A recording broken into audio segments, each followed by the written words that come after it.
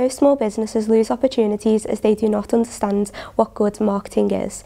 Therefore, I'm going to tell you about 5 top marketing tips that you should be using to practice good marketing. Firstly, do your market research to define who your target market is and understand what they want from your business. It is key that when conducting your market research, you understand how you can differ from your competitors and their services or product offerings. This can potentially mean that you should investigate expanding upon your current product or services, as this will be beneficial for you to stand out on the market and create your unique selling point. Therefore, if your competitors offer a free telephone consultation, you may also offer this service, but additionally offer a free face-to-face consultation.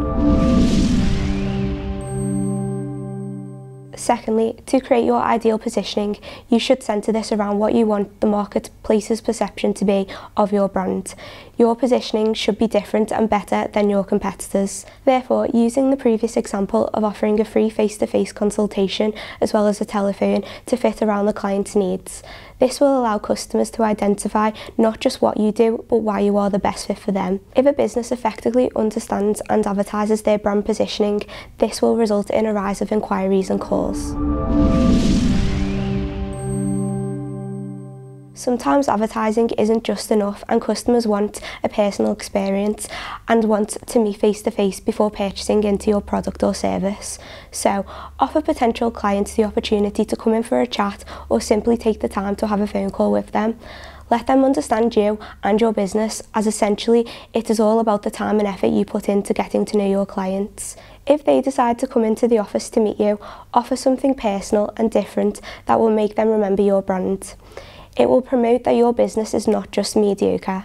Even by just taking the time and effort to meet the client at reception rather than just waiting for them to knock at your office door demonstrates that you care. This can be done through many forms of advertising, such as leaflets, Google AdWords, ads in newspapers, newsletters and signs. Newsletters and leaflets are an easy option to create a personal approach just by simply posting it to them and including their name throughout so they know that it is personal to them and not just sent out through one mailing list. This will make them feel special and important. Social media is an effective and affordable way to promote your product and service. This is a great way to attract your target audience by posting regular pictures on Facebook, LinkedIn, Instagram and Twitter. For small businesses especially, creating and building a personal relationship is key to enhance customer relationships.